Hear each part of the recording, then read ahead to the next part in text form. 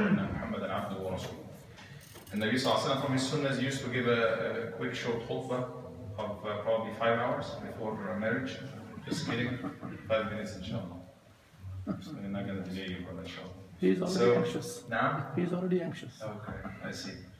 Marriage is a door for Al-Jannah for males and females. For females, the Nabi sallallahu alayhi wa sallam once was visited by a sister and she had a few questions and she asked the Nabi sallallahu alayhi wa sallam the questions and then the Nabi sallallahu alayhi wa sallam wanted to give her an advice and he said, لَكِ زَوْجٍ أَذَاتَ زَوْجٍ أَنْتِ?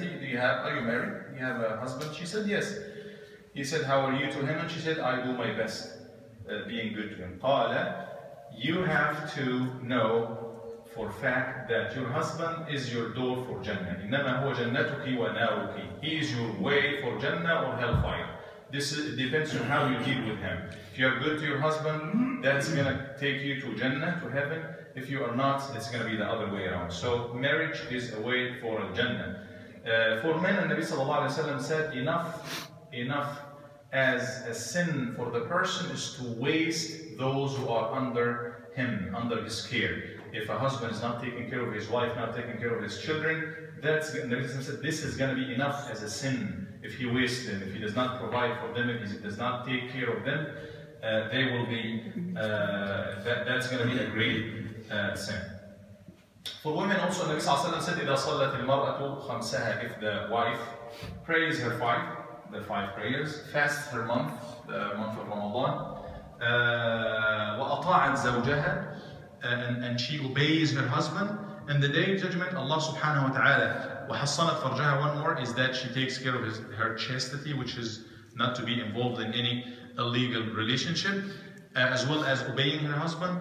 She will be told in the day of judgment, ادخلي الجنة من أي أبوابها شئتِ You get to Al-Jannah from whichever door that you want. Obviously, as I'm speaking, marriage is not just a relationship between a male and female as it is known to many non-Muslims. It is a lifelong, not actually a lifelong relationship. This goes beyond this life. Marriage, the first few ahadith we will talk about is talking about after this life. What's going to happen to a good husband or good wife because of marriage. So marriage in Islam is a relationship that's even beyond this life.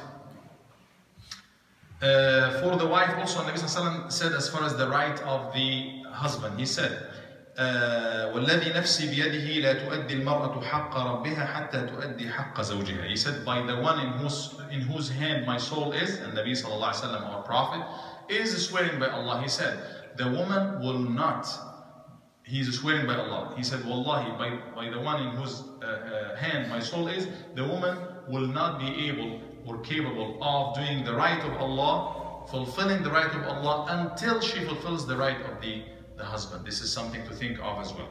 And also he said, it is responsibility for both males and females, كُلُّكُمْ all of you, all the nation, young, old, everybody, رَاعٍ is a guardian, and every guardian will be questioned and will be responsible, will be held responsible for his responsibility and for his circle. He starts from all the way from the leader of the state until he mentioned the husband is responsible for his family, and the wife is also responsible for في بيت زوجها ومسؤولة عن رعيته, in the house of her husband, and she is responsible for everybody under her within this circle.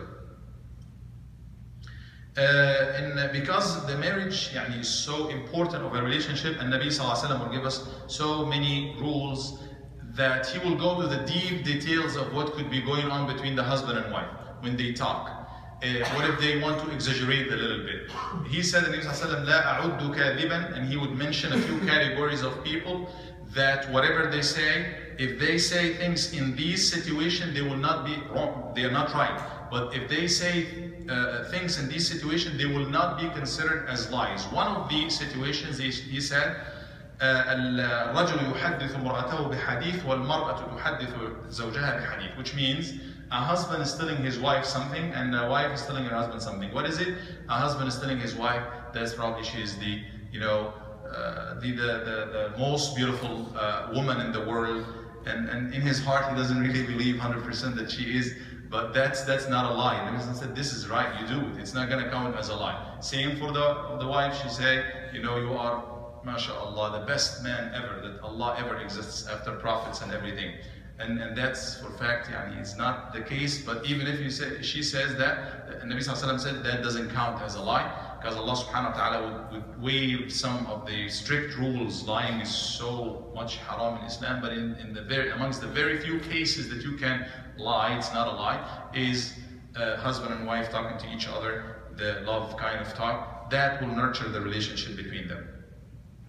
Actually, we're supposed to start with the Quran. وَاللَّهُ جَعَلَ لَكُم مِّنْ أَنفُسِكُمْ أَزْوَاجًا.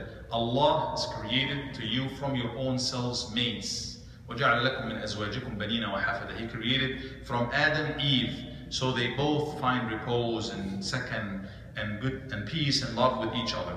وَمِنْ آيَاتِهِ. He made marriage as one of the miracles. Ayat is usually used for an ayah in the Quran, the words of Allah, ayah. And Allah subhanahu wa ta'ala also called ayah is the marriage. What's happening right now is an ayah, is a miracle, one of the miracles of Allah subhanahu wa ta'ala, that He created, that He made marriage and He cast between two people love and affection. And Nabi Sallallahu Alaihi Wasallam said, it is a sunnah of the Nabi. He said, النكاح سنتي فمن رغب عن سنتي فقد رغب عني أو فليس مني. So he said, this is my way, this is my sunnah. If you love my way, my sunnah, you will do it. If you don't love it, you just wouldn't take it, and that means you wouldn't love me. So amongst so many other hadith, Nabi Sallallahu Alaihi Wasallam is talking about nikah and how good and how beautiful it is, and how even part of our religion, and how it is a way to take us to Al-Jannah, and everything in the cause, in the way of getting the husband and wife together as worshippers of Allah subhanahu wa ta'ala is good, and is, even if you have to break some rules sometimes, exaggerating, that's fine. That tells us how important is the marriage in Islam. So very simply, how do we do marriage in Islam? A lot of people, a lot of Muslims are confused about it. In Islam, it's probably, I assume, is the simplest way. In Islam, الزواج أركان, some pillars. There are some pillars for marriage. One of the pillars of marriage, al-aqidan or الزوجان, the husband and the wife. We have a husband here, Brother Abdul Latif, the wife is right there, Sister Vanessa. And then we have the as-sigha, or the formula to be done, al-ijab wal-qabul, offer and acceptance in marriage. And al-wali, according to majority of the scholars, wali is, we have a system, it should be the father. This is a guardian for the girl, and we have a system and an order for it. Father, if father is not there, then the brother, if the brother is not there, it goes on to the uncle and to the male, specific males who are relatives to the girl, to represent her in marriage. And obviously, al-qubul, or the consent, the girl should, the wife should give the consent for the marriage. How does it work? It is simply, we are going to do it right now. She appoints me as the guardian. She doesn't have any Muslim relative. And in this case, a non-Muslim cannot be a guardian over a Muslim. لا ولاية لكافر على مسلم. This is the hadith. So she chooses anybody, but out of respect, I call one of her family members, and we let him know, and we even get permission from him just to, let them know that we respect the family system and everything. So I'm going to be the guardian, and I made sure that she gives consent of this marriage. I am going to offer him, and I'm going to give him the sigha or the formula, and he will say, I accept. I'll make it easy for you. So I'm saying, I give you Sister Vanessa in marriage according to the book of Allah and the sunnah of Rasulullah sallallahu alaihi wasallam. You say, I accept. I accept. Her marriage. Her marriage. Marriage of Vanessa. To myself. According to the book of Allah. And the sunnah of the Rasulullah sallallahu alaihi wasallam. That's it. Very simple. So may Allah subhanahu wa ta'ala bless this marriage. Say, Barakallahu lakuma wa baraka alaykuma wa jama'a baynakuma fi khayr. May Allah bless you. May Allah shower His blessings on you. And may Allah get you together in goodness, inshallah. Ameen.